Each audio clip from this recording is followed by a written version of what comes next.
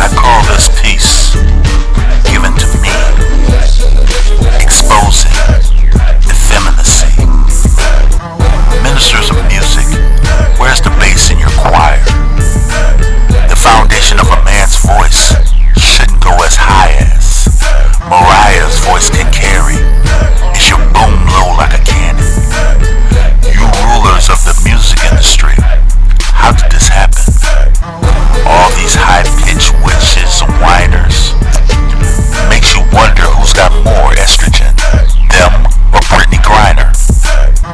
Maybe it's the skinny jeans and Maybelline in every scene I be seeing you in. It's a nuisance, but you knew this when you signed on that dotted line. Your blood spilled like rosé wine. It was only a matter of time before they took your behind closed doors.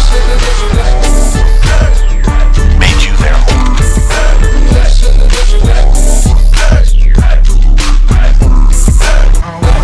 Initiated you, sealed you with a kiss, made you cry like a dove, sounding like a princess. Is that what you're missing? Or are your senses mixed in this knowledge that now it's you wearing the blouses? Game over. I hope when these words come, it will make you sober. No one, not even you, can fool Yahweh.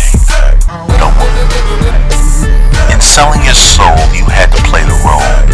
Panties, brasiers, and dresses are in your wardrobe. You had to wear it for your star to rise higher. Let me ask you this question. Someone please tell me. How many licks does it take to get to the center of why the entertainment industry pushes this homosexual agenda? Plenty if you want to get in it. To become the best at your profession. These undercover molesters want to make you less of a man, telling you to make an impression in your career. Stick out your rear and put this dress on. In this lifestyle of the rich and famous, no one tells of the anger, the loneliness, the fatigue and depression, the delusions of grandeur and the dementia coming from the industry that's demon possessed. What? I said it. I meant it. I hope you can comprehend this. Fame and fortune is tempting, but it leaves you helpless. It makes you sensitive. It makes you bewitched. It makes you switch your hips and never snitch. Because if you did, death is imminent. And it's quite evident in the time.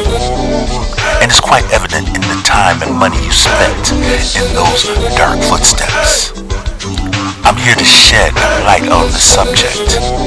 I don't have hatred, but I won't tolerate this celebration of your gospel. I hear what Yahweh said. God the Father, who art in heaven, is asking,